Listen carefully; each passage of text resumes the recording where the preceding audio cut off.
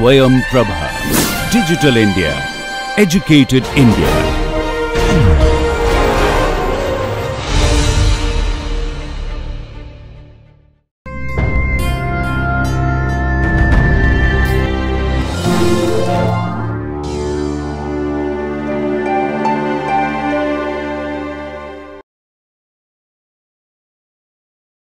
Hello, the topic of this lecture is forms of poetry. We have different forms of poetry right from the beginning of humankind to the present day in various languages. In English, we are familiar with different forms like this: ballad, dream poetry, sonnet, hymn, ode, epic, mock epic, verse epistle, elegy, song, lyrical ballad, pastoral, dramatic monologue, blank verse, free verse, verse paragraph, stanza forms. As you can see, some kind of historical development you can see in various forms of poetry. Let us begin with ballad. Ballads are traditionally narrative poems. They are actually songs, actually folk songs. They tell popular stories, and usually they are tragic. There is a kind of drama and no subjectivity is there, all objectively is told. These poems have 4 lines in each of the stanzas, that is why they are called quatrains.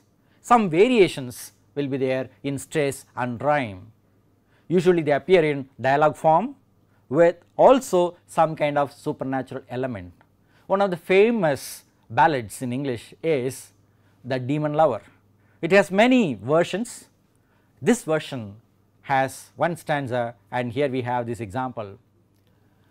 Where have you been, my long lost lover, these 7 long years and more? I have been seeking gold for thee, my love, and riches of great store. So the dialogue continues between the lover and the beloved. It goes on like this. At the end it ends tragically. Next we have dream poetry. This dream poetry is all about having a dream, visions, reveries, and then the narrator telling the story. This form of poetry was very popular in the Middle Ages. The narrator falls asleep and dreams the events of the tale and then starts telling the tale. This is actually a frame for which another tale or many other tales may be told. We have some well known examples. One is Chaucer's The Book of the Duchess, another is Coleridge's Kubla Khan. In this poem we have a contrast between dream and reality. The next form we deal with is sonnet. It is a very famous poetic form. It was introduced to England by Thomas Wyatt and the Earl of Surrey. We have 2 kinds of sonnets. One is called the Italian or Petrarchan sonnet.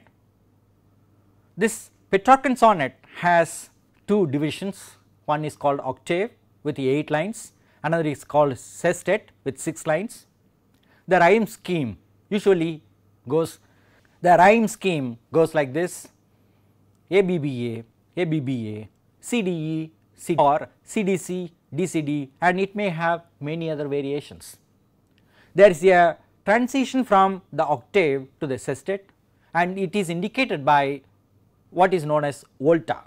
It means a change of thought or a turn of thought, and we have a number of good practitioners of this form. 2 of them are Milton and Wordsworth. We have another kind of sonnet that is called the English or Shakespearean sonnet.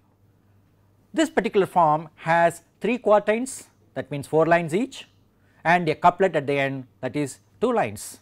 So the rhyme scheme goes like this: AB, AB, CD, CD, EF, EF, GG, and here there is no volta. The whole idea is developed till the end. Finally a summary is given. Now let us deal with the form ode. An ode is an elaborate and elevated lyric poem. It is a long ceremonious address to a person or a thing or an abstract idea. It is serious in subject, language and tone. Here we have two kinds of odes. One is called Pindaric ode, based on this Pindar writer, poet. Another is called Horatian ode, derived from Horace, another writer, poet. The Pindaric ode is a public praise and it has a three-part structure. And again within this Pindaric ode we have two forms, perfect ode and irregular ode.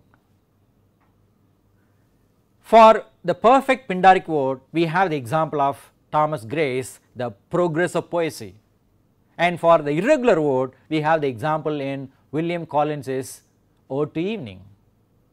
The Horatian ode is all about private reflection, meditation, thought, and it has a free structure. A good example we have in English literature is Keats' Ode on a Grecian Urn. Now we come to the epic form.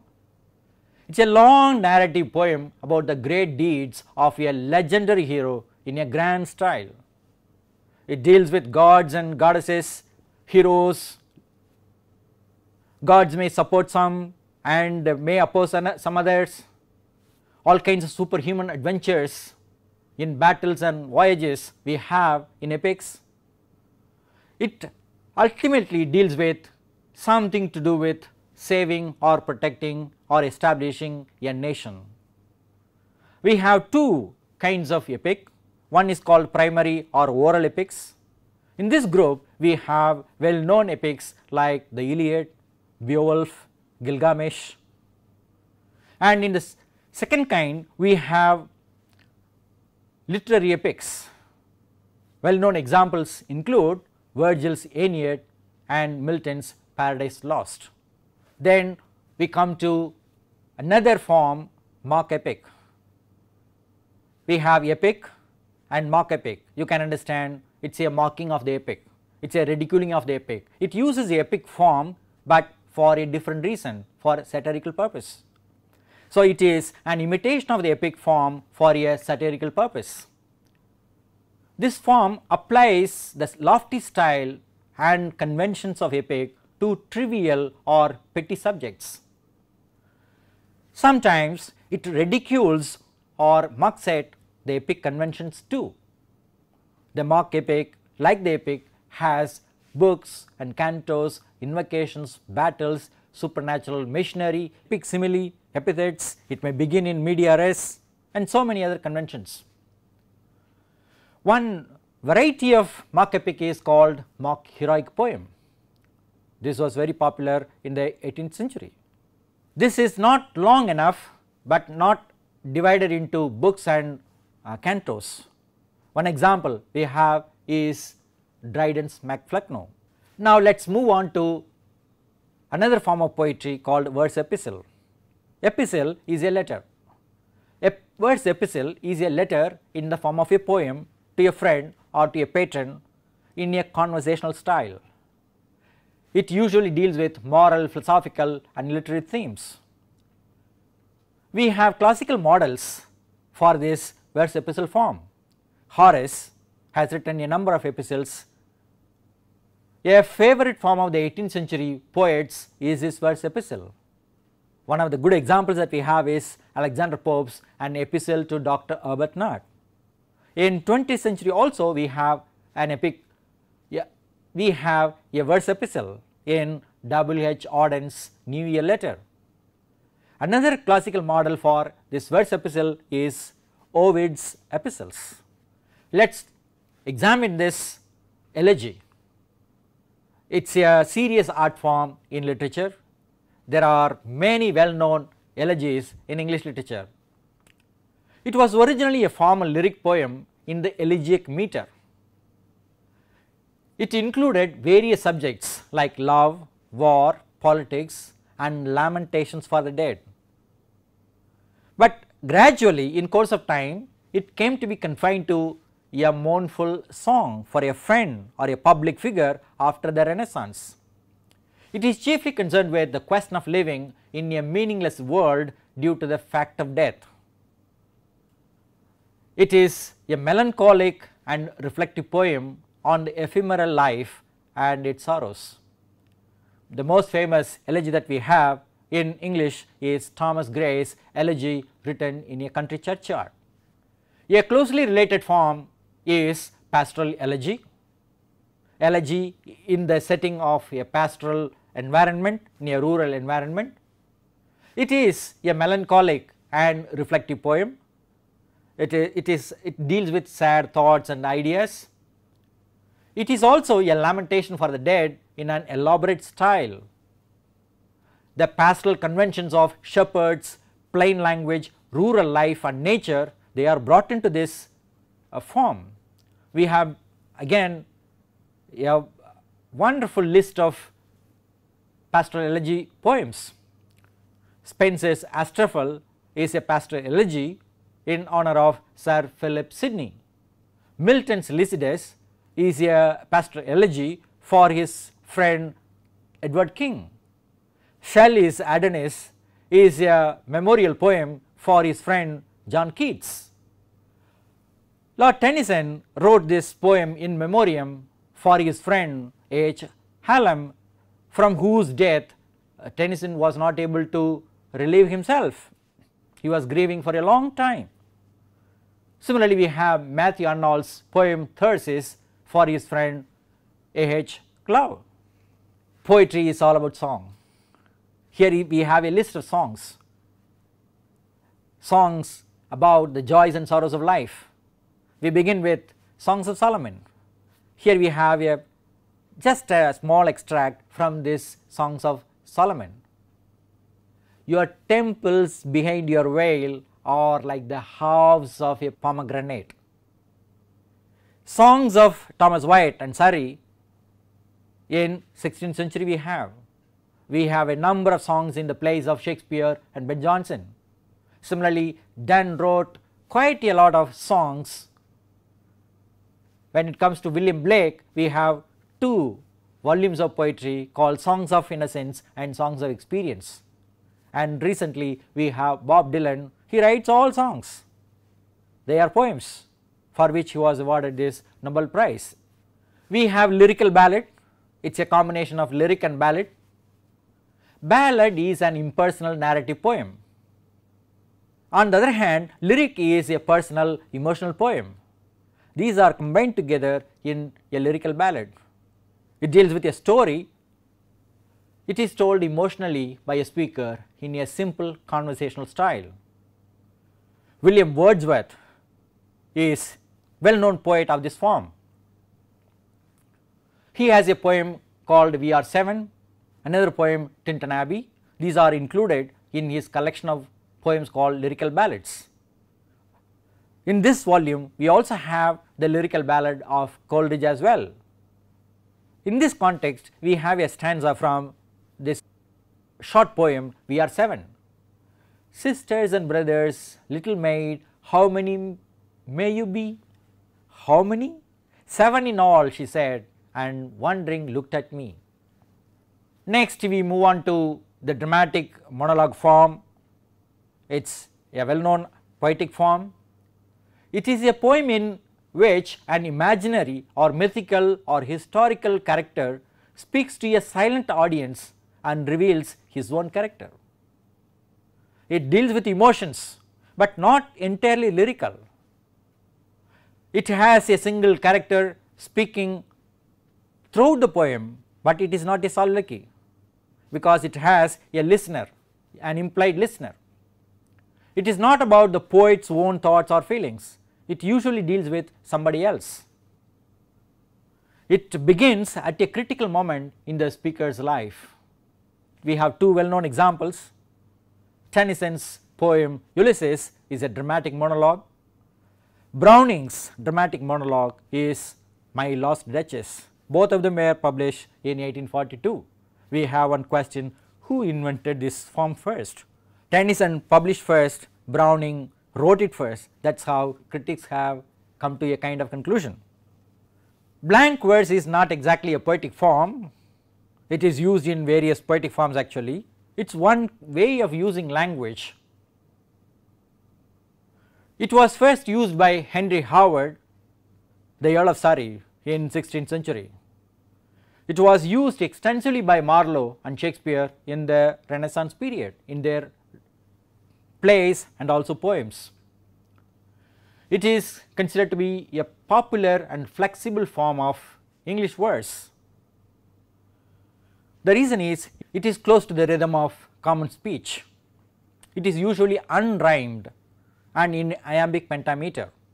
So, a line which is unrhymed and in iambic pentameter with the 10 syllables and 5 stresses is called blank verse. It may have run on lines, it may have varied pauses. It is used in all kinds of poetic forms, drama, narrative and meditative poems. It gives a full impression of life's complexity. One example we have is Wordsworth's epic poem The Prelude. Milton's epic The Paradise Lost is also in blank verse form. Another form that we have to deal with is free verse. It does not follow any form at all, that is why it is called free verse. In French it is called vie libre. Verse is a metrical composition. In contrast, free verse is a non-metrical composition. It does not follow any particular kind of meter or measure. It is a poem without regular line length or rhyme scheme. It is characterized by cadences, flow of lines, sounds, repetitions of words, phrases, clauses and lines. We have two kinds of free verse. We may have long line poems as we have in the poetry of Blake, Whitman and Ginsberg. We may have very short lines in the poems of E. E. Cummings and A. R. Ammons. Even in the case of E. E. Cummings, we have a poem called Loneliness. Loneliness. All letters are given individually in one line. We also have to know about verse paragraph when we deal with forms of poetry. This verse paragraph is a group of lines constituting a section of a poem. It is decided by some sense, not stanza form. Some common idea will go together to make a verse paragraph. It is usually found in long narrative poems, and the divisions are indicated by indentation, that is, beginning of the next line will have some break and then continue, and the indentation will begin with a capital letter. Milton's Paradise Lost is a good example of having various verse paragraphs, and line lengths will be indeterminate in some cases, unrhymed, usually blank verse. In rhymed form we may have couplets, terza rimas. We may have specified line length in some poems like sonnet, limerick and haiku. In sonnet 14 lines are there, in limerick 5 lines are there, in haiku 3 lines are there, and in some cases we have sequence of stanzas, quatrain, auto rima 8 lines. So, where we do not have this specified stanza lines like sonnet, limerick, we have verse paragraphs. Generally poems are arranged in the form of stanzas, 1 line, 2 lines, 3 lines, 4 lines, like this we have.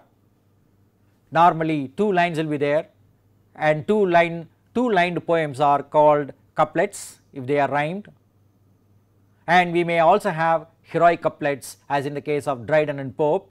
Couplets are usually associated with poets like Chaucer and Shakespeare. Other poets also may have. 3-line poems also we have, they are called triplets or tercets. One good poem that we have in English literature for this 3-line poem is Shelley's Ode to the West Wind. 4-line poems we may have many. When a poem has 4 lines, the stanza form is called quatrain. Usually ballads are in quatrain stanza form. Gray's Elegy has stanzas in the form of quatrains. We also have 5-line stanzas, they are called quintets. our common well known poem The Road Not Taken by Frost is in the form of 5-line stanzas. Next we have 6-lined poems, this is called sestet. Already we have seen this in sonnet form. Here the whole poem is in the form of sestets. One example is Elizabeth Bishop's poem called Sestina. We also have 7-line poems. One example we have is Wordsworth's Resolution and Independence. When we move to 8-line poems, we may call it octave. One example that we have is Yeats' Sailing to Byzantium. Then we come to 9-line poems. One of the best practitioners of this 9-line poem is Spenser. This is specifically called Spenserian stanza. The whole epic, the Faerie Queene, is in the form of Spenserian stanzas. We also have 10-line poems. Keats' Ode to Grecian Urn is in the form of 10-line poems. We can go beyond this, they may be uncommon, these are usually common ones. In this presentation, what we have looked at is the different kinds of poems and the stanza forms or the verse forms in English literature. We dealt with ballad, dream poetry, sonnet, hymn, ode. Hymn is a poem in praise of something, it may be God. We have seen epic, mock epic, verse epistle. We also looked at elegy, song, lyrical ballad, pastoral elegy. We spent some time on dramatic monologue. We defined blank verse, differentiated it from free verse. We saw how poetry is arranged in the form of verse paragraphs and stanza forms.